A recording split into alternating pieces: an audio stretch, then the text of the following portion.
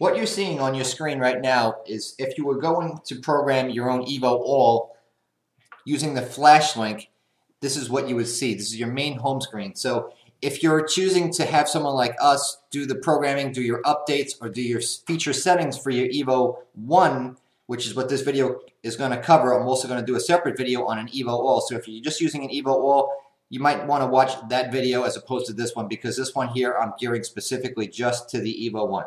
Now, we sell the Evo Ones, they're on our site, they're available. However, understand that no Evo is pre-programmed with the latest firmware.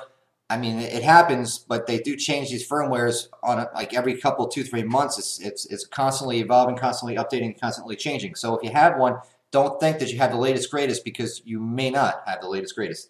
So with that said, on this Evo One, there's an update feature which we can do. I always check. If I look on the back of my module and I look at the sticker and I see what firmware is on there, if it does not match up to the number I'm seeing on the update, I will always update it. That's just me. I can't say for everybody, but that's what I do. Now for my options on the Evo One.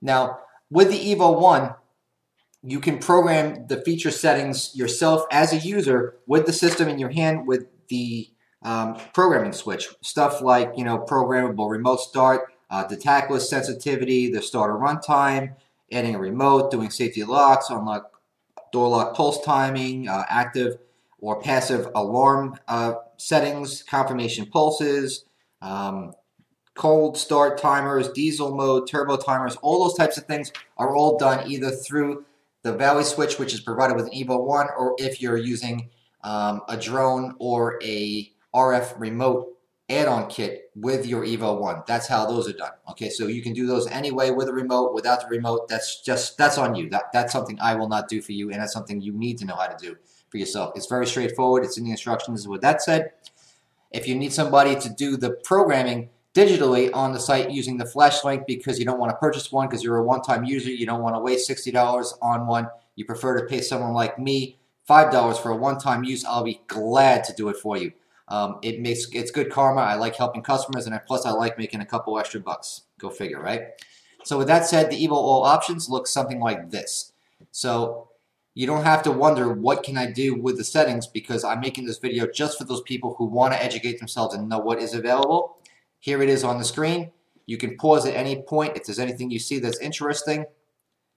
By all means, take a note. If you have any questions about something I do not cover and you want to call us to get some dialed in programming prior to us sending out your order or doing a special feature setting for you, we'll be happy to help you out.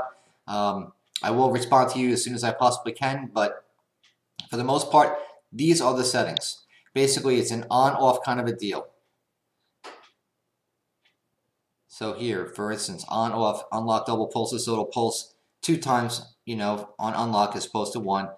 OEM remote monitoring sends OEM lock and unlock commands to the remote starter or the alarm via data link as opposed to analog. Open door shutdown, what that means is that once you remote start it using the Evo, if you get in there and open up the door, you can choose whether you want the remote start to shut down or stay on and just go off when you depress the brake pedal like normal with a remote start. Hybrid mode, lock after start, which is a security feature. That's what these settings are basically all about. And this is only with the Evo All. Of course, there's all the settings which you can do at home once you have your remote start and you open it up from the packaging itself. So with that said, this is all there is to know about the Evo All's functionality.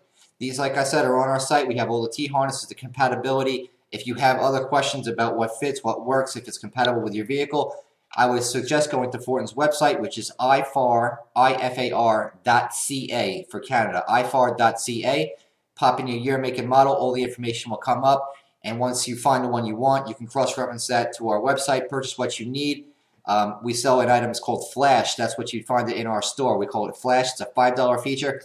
We will charge you the $5. You can just communicate to us what settings you need done, what your year, make, and model is, and we'll take care of the rest for you and take all the hardship out of the whole thing. So that way you open the box, you put it in with your T-harness, wire it up as you're supposed to, and that's all there is to it. It's very straightforward. So we tried our best to help people out, and I hope this video was helpful to you to know a little bit more about the behind-the-scenes portion of how these Evos are programmed. So with that said, I'm out. Anything else, shoot us a message. We're here to help.